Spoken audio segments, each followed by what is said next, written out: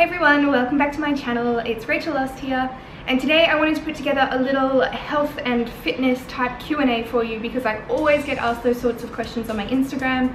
Now I can answer a lot of nutrition related stuff because that's what I'm studying, but some of the fitness questions I'm not qualified to answer. So today I have my boyfriend and my trainer Bo Bressington here. Hello guys. And Bo has what have you studied? List all the things. Well, first of all, I have dry lips, so it might be really weird for me to talk. But I graduated at the Australian Institute of Fitness in 2008. Since then, I've been a qualified personal trainer, running my own business, first known as Hyper Fitness, and now with Rachel Aust, we do Eat, Run, Lift. I had the Diploma of Fitness, got a diploma in small business, National Academy of Sports Specialist Training.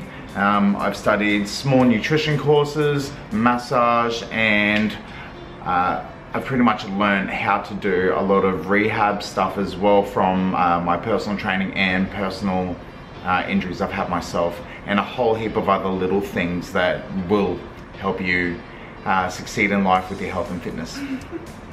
Okay, so basically I put up a question on my Instagram and I was just like, if you guys have a health or fitness related question, chuck it here and hopefully we can answer it. So I'm going to go through these and we'll just try and get in as many as we can, and we're just going to be pretty honest about it, like not really beat around the bush or anything. So let's get started. Let's beat some bushes. What advice do you give to foodies who love food as much as fitness but can't make it through a week without a few donuts and cupcakes? How often are you eating these donuts and cupcakes? I would like to answer this one, and I would like to eat this one too. You're gonna answer it? No. Okay, well, you haven't really specified how much you're eating. I mean, you can still have cupcakes and donuts and, I don't know, pizza and burgers and things, but limit it. Pick one meal a week, or we do 2 meals a week where you just eat whatever you like, and the rest of the time make sure you're eating really healthy food. That way if you're limiting it to those set times, you know you're not going to have too many, because you can't eat too many in one sitting and you're not going to be eating them all throughout the week, which is going to undo you really.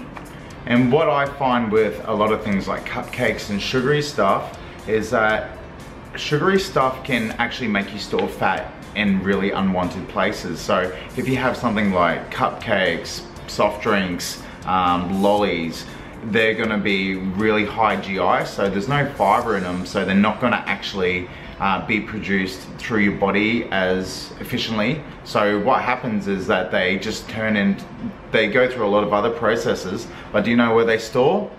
On your love handles, and that's not what we want. At what time do you recommend to exercise? Is it wrong to exercise at night?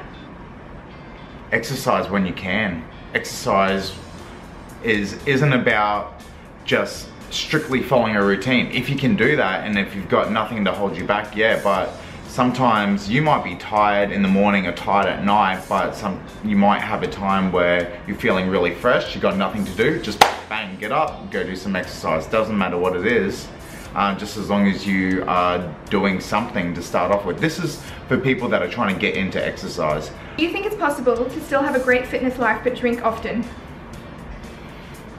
Yeah, of course, if you have a liver of like steel. No.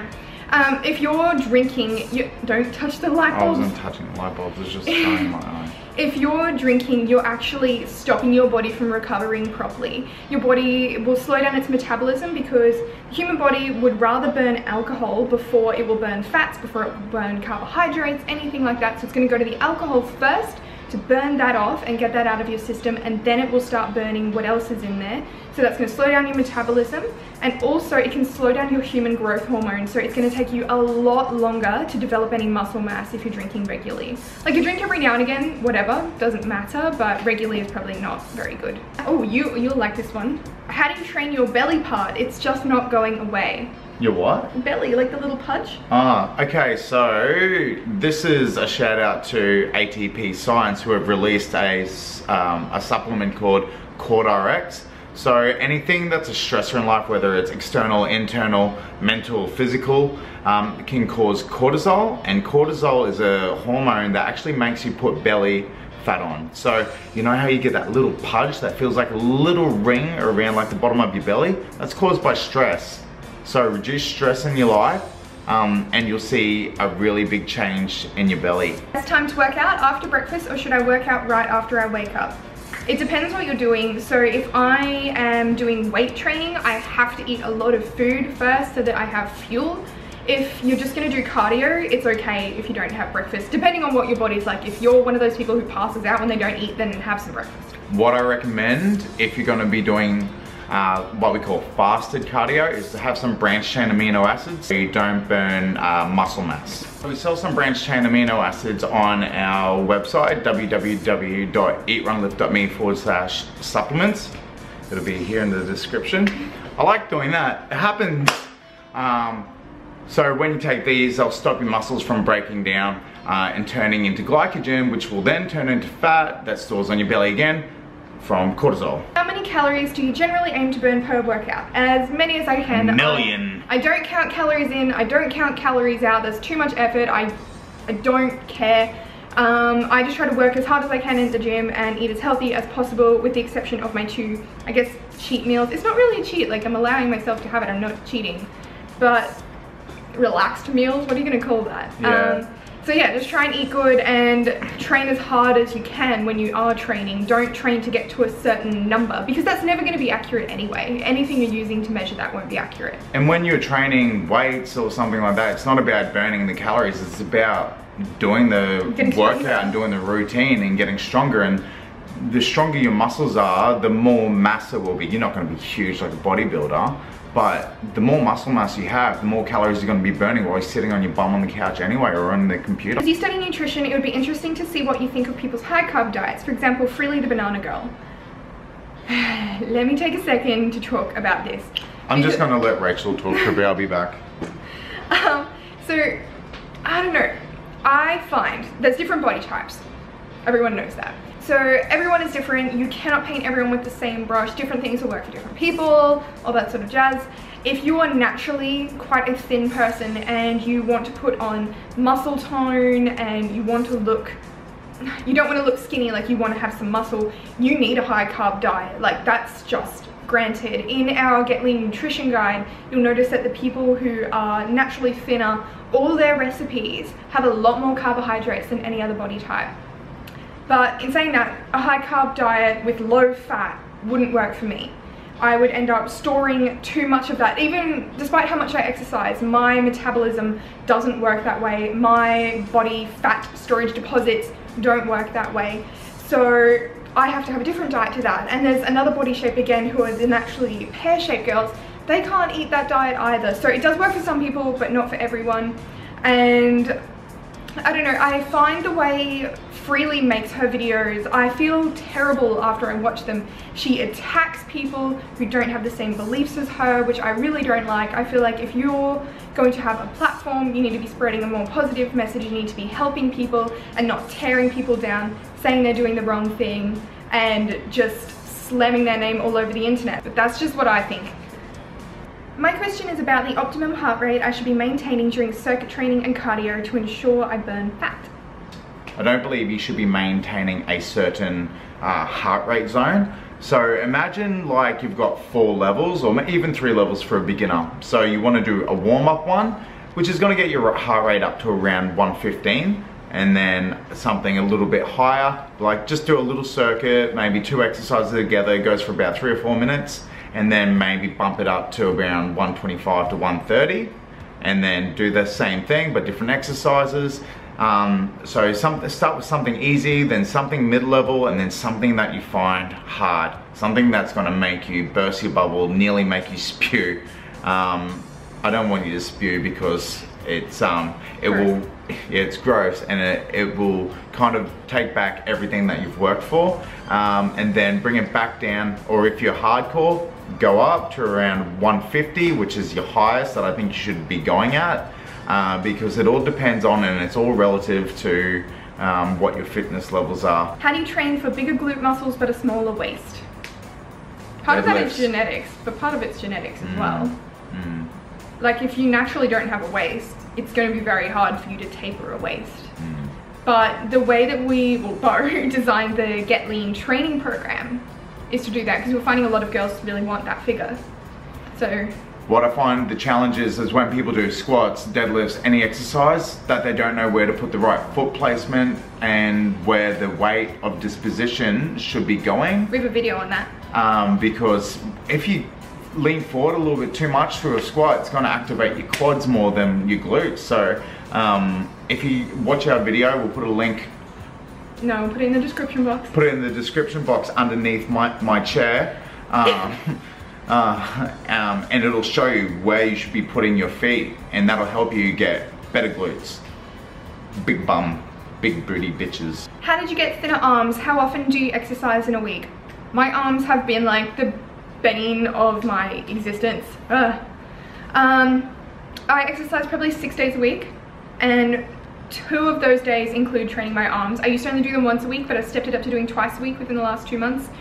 And we've found, even like very quickly, since I had my tonsils out, because do you want to explain it? You were the one that read it. Okay, so your tonsils, if you have any sort of infection, can interact with your thyroid, and your thyroid gland, when it doesn't activate the T4, I'm just trying to remember off the top of my head, I may be wrong, but it produces more estrogen, and when you have high estrogen, as we've explained in other things, it can go back of your arms, around your hips and your thighs. And now that Rachel's activating more metabolism through her thyroid, because it's not infected, she's actually burning fat on her arms faster.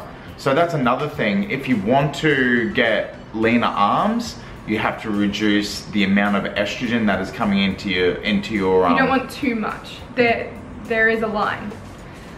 So things like being on the contraceptive pill can be one of them. I'm not telling you to, you know, go YOLO and sleep with a lot of people without protection or contraceptive, but have a talk to your doctor and see if there's one that doesn't produce as much estrogen. How do you find time for fitness, work and personal life and not being completely exhausted 24/7? I'm having some trouble with finding the energy now. Eat better food. That is like the key. Drink more water and eat better food. So we're talking lots of fruits, vegetables, whole grains, legumes, nuts, all of that sort of thing. If you're not fueling your body with the right food, you're not going to have energy. My question is, when introducing supplements to your diet, which ones would you recommend introducing first?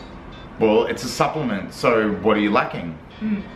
You can't really give the same thing to everyone, because some people get enough protein as part of their diet and they don't need a protein supplement. Other people need to supplement vitamins because they're not getting enough vitamins in their diet, whether it's like B12 because you're a vegetarian or a vegan, or B3 because you're depressed. And that's another thing. If you are a vegetarian or vegan, on the supplement side of things, L-carnitine, which is found mainly in meats, eggs, fish, all those kind of guys. It's an amino acid. It's an amino acid that can actually help you burn fat and give you more energy. So if you're a lethargic vegan or vegetarian, have a look into that. Would you ever consider competing in a bikini contest? I think she should. No. Not really though. I would have to wear too much fake tan. And those clear heels? What tips or advice would you give for someone who isn't really keen with fruits and veggies? You have to eat your fruit and vegetables. What are you eating if you're not eating fruit and vegetables? Cupcakes. But donuts. Tell us what you're eating. The minerals that you need for your body to function are in your fruit and in your vegetables. There's so many chemical reactions going on all the time in your body that you have to have them there, or you're going to start to get sick. So fully sick. Not fully sick. Like really, fully sick. But if you don't really like them, try adding them into other things. So if you're not too keen on fruit, maybe in the morning have like porridge or oats or something and put some berries in it, put apples, pears in it, and that's your fruit done for the day. Oranges. Well, if you only want to eat a few fruits, then that's done for the day. Of course, you can eat more fruits later on as snacks. That's what I like to do. Or if you don't like vegetables, start adding spices to them, pop them in your other meals, disguise the taste at first if you really can't stand it, but you'll get used to them and you really need to have them. What rhymes with orange? Nothing. It's a Q&A, you need to answer this. But nothing does, and nothing rhymes with purple. What are your inner thigh exercises? That's one of my main problem areas, and also muffin top. Deadlifts. I don't really have specific inner thigh exercises. My workout routine is following our Get Lean exercise program, which is what I was doing when I was training with Bo, but now we've just written the program into ebook form. I just pop it on my iPod and I take it to the gym with me. That's what I do. I follow the legs day in there. That's how I train my bum, my legs, my inner thighs, even my abs, really, like my core. A lot of people ask me how I train my bum and everything like that. It's all in that exercise guide. That is what I follow. And like I said about 7 minutes ago, if I'm right, thumbs up for me, talking about your insulin, your love handles, that's all from sugar. That's how you're gonna get rid of those muffin tops. Is being vegetarian or vegan actually healthy? I want to be vegetarian for the animals, but everyone keeps on telling me that I might get sick. Thanks, I love your videos, thank you. Well, you're welcome.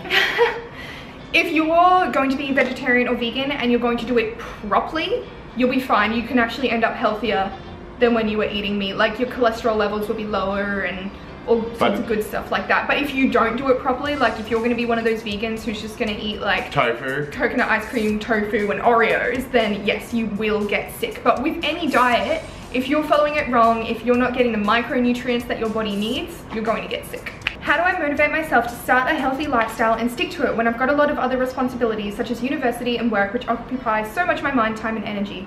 Let us tell you a thing. So I'm studying a Bachelor of Psychology and Advanced Diploma of Nutritional Medicine. I was also working a part-time job, 20 to 25 hours a week.